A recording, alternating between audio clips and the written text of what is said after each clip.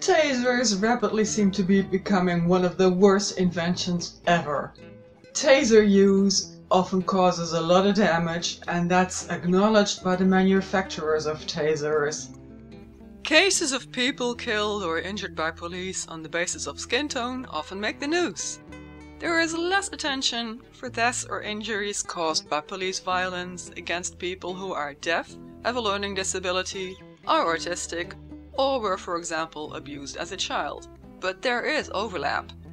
In this context, taser use often stands out as particularly problematic. But taser use may be problematic by nature, not just when used against people with brain-related or psychological conditions. Of the hundreds and hundreds of taser incidents I've reviewed over the years, in jails and prisons, I can count on one hand when it was used appropriately. This is what Steve Martin said, a US Justice Department consultant. A case can be made for banning taser use by police completely. Note that this is not in any way intended as a statement in favor of gun use by police. There are many instances in which police use excessive and unwarranted force against people who are, for example, autistic, who have gone missing, who happen to be schizophrenic or are deaf, and do not respond the way police officers expect and want them to. That's shocking enough. Even more shocking is the role of police in healthcare. That's like having police officers help with heart surgeries. On 6 September 2018, Dutch daily Trouw prominently featured a lot of anger about a human rights violation on its front page. Not only had Dutch police tasered a patient in so-called drive-stun mode, pain compliance, the patient in question already was in solitary confinement. This is torture, Amnesty International said, and organizations of patients and their relatives concurred. According to the Dutch newspaper, the taser's manufacturer actually advises against taser use on psychiatric patients, and Amnesty believes taser use may actually be life-threatening in such cases. This was likely the first time a taser was used to subdue a hospitalized psychiatric patient in the Netherlands, where 300 police officers were testing tasers at the time. The following appears to have transpired. On 17 July 2018, police officers were called to a hospital in Capelle aan de IJssel. A male patient in his 20s was having a psychotic episode.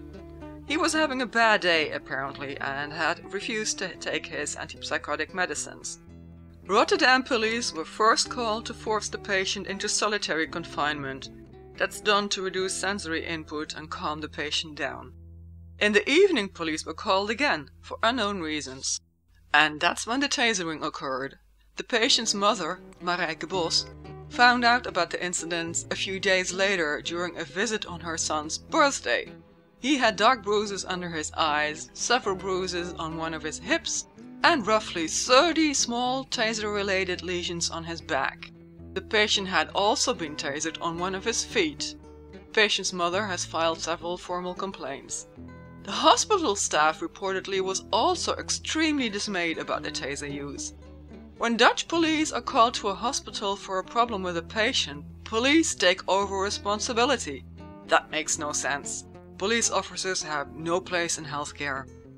Solitary confinement in itself can be damaging and can also be seen as a human rights violation, of course. Tasering a patient who is already in solitary confinement and therefore clearly no danger to anyone else is use of excessive force to accomplish what exactly? The Dutch taser incident raised my curiosity and I briefly looked into taser use in other countries. What I found is worrisome. These problems also occur in other countries, and it goes beyond tasers. Earlier in 2018, New Zealand police used a taser on a mentally ill man as well.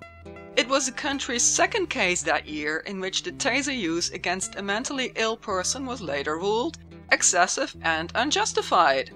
Police had told a 21-year-old that he would need to be strip searched, but the man kept refusing to remove his clothes and told the officers that he had a history of sexual abuse and did not feel comfortable being touched by males. so he got tasered. So he got tasered? In Britain, taser use against patients in hospital has already been around for more than 10 years. The consensus appears to be that this is a big no-no. So why is it happening? By contrast, 5 Texas police departments completely banned tasers in 2013. In an article in The Guardian in 2016, Matilda McAtram, director of Black Mental Health UK, felt the need to emphasize that there is no role for police in mental health care. I agree. In Britain, the death of Olaseni Lewis caused a shock and some change. He died in September 2010 after being restrained by 11 police officers at Bethlehem Royal Hospital in southeast London without being tasered. It led to Seni's Law, Patient Restraint Law, Seni's Law, which received royal assent on 1 November 2018. There have been other Senis, people who died after excessive police force, often literally being suffocated. Between 2003, when tasers were introduced in Britain, and 2016, there have been at least 17 taser-related deaths. Racism appears to play a major role in taser use, and there never seems to be a purpose for it other than that it makes officers feel good about themselves. In Britain, black people are 3 times more likely to be tasered, according to a BBC article from October 2015. In 2016, an ex-soccer player died in the UK after police used a taser on him. And yes, he was black. In 2017, police tasered its own race relations advisor in front of his home in Bristol, England, because he fit the description of a suspect that they wanted to talk with.